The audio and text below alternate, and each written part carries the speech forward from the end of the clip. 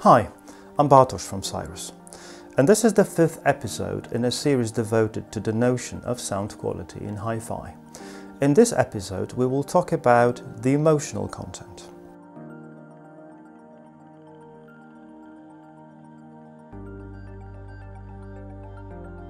So far, we have discussed a few issues related to technology, but to many of us, music is not only about specs and measurements. It's supposed to bring enjoyment. Internally within Cyrus, we define this element as emotional content. We want to achieve a sound that is technically impeccable, but at the same time, a sound that moves us. It's not necessarily a given. We know there are brands focusing on technical perfection, but the resulting sound may be considered by some people as too clinical and unengaging. One of the aspects that we at Cyrus pay a lot of attention to in this respect is vocal reproduction. Now, vocals are not easy to get right. This is because we humans have a lot of experience with them and will immediately sense if they sound real and convincing. Some people have not heard certain instruments live, but all of us have heard a lot of vocals. So how do you see it? Do you agree? 100% completely agree, and this is where truly great hi-fi really shines. First thing is, it's quite difficult because the vocal range tends to be where the crossover point is on most loudspeakers. So having control over that range is it's difficult, but B, when you get it right, it's absolutely fantastic. It's those tiny nuances that kind of make your hair stand on end, the little intakes of breath and the tiny breaks in the voice that are, so easily brushed over in lesser systems, but are absolutely essential to that sort of emotional communication. And frankly, that is the essence of Cyrus. That's what we're trying to do. So when you listen to those recordings that have those kind of tiny details in, that you get that full experience. That's what we're about. Do you have any recordings you use to evaluate this aspect? The one that jumps out for me, I suppose, would be Chameleon. Can you tell us a bit more about it? Production-wise, it's an incredibly simple track. It's mainly just her with piano. But you're hanging on every word she says. The pause on the word, it kind of sums up most of what we've discussed in this article. Of every element of that. You've got the timing and the attack of the piano. You've got the pause, the breaks, the timing of the vocal.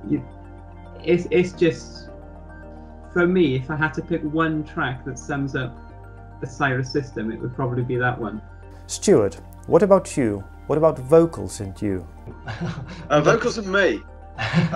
Yes, actually, as a team, we all have a slightly different take on vocals, which is in my view, is a good thing, because it always comes down to some discussion over when we get it right, so but from my point of view, I particularly dislike exaggerated sibilances. I've got a real problem with that, and it's obviously always difficult to know when sibilance is correct and not exaggerated, but it's always something that I find a little bit intrusive in a performance.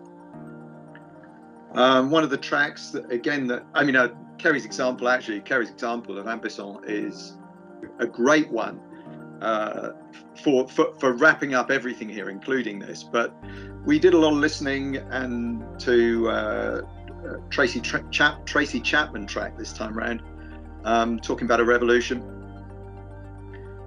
and particularly the vocals and also the opening acoustic guitar. Those opening bars are quite challenging for any system, and you can deduce a lot about the system just going into that. But actually, the emotion really is in connecting with the performer, isn't it? At the end of the day, that's what we want to do. We want to connect through the system to the performer. And a track that always does that for me, and I don't think it's a great favourite, particularly with our listening panel, is Norah Jones. Norah Jones generally, but Come Away With Me. That track is fantastic. I just want to go away with her. When she's singing that, I just want to do it. And I've never tired of that track. When it's played on a good system, there's just something about it. It's just fantastic. Emotionally, yes, relates exactly to what Bartosz says. There there are other emotions other than just wanting to run away with somebody who's singing, but I don't ever get an emotional buzz out of rock music. I never really want to be part of the band, for example. I'm sure there are people who do, but that doesn't float my boat particularly. I can't get an emotional connection with a rock band. Whether anybody else can, I don't know. However, I do listen to quite a lot of electronic dance music, and I do get very emotionally involved with that, which is a bit like a high, you know. So I love getting charged up by that kind of stuff. It's a bit like a drug, you know. But then that's a different kind of emotion. You listen to it when you're in that kind of frame of mind. Well, you probably don't, but I do. But it's great to have a balance on that. David, sorry. Yeah, I mean, I'm a massive fan of female vocalists. Like talking about electronic dance music, I mean, someone like Alison Moyet, when she's belting out and practically screaming, you can, and the tiny little breaks in her voice, or even Beth Ditto, a modern equivalent, you know, you can really connect with those artists when you're sat there and you're on a great system. You can hear every slight nuance. Just an amazing experience. That for me is the pinnacle. I can honestly say, actually, David, I've never played Beth Ditto on a decent system, and I'm very interested to go and explore that now. Do so. She can really sing. You know what? I will check this track out myself. I'm intrigued. But that's all for this episode.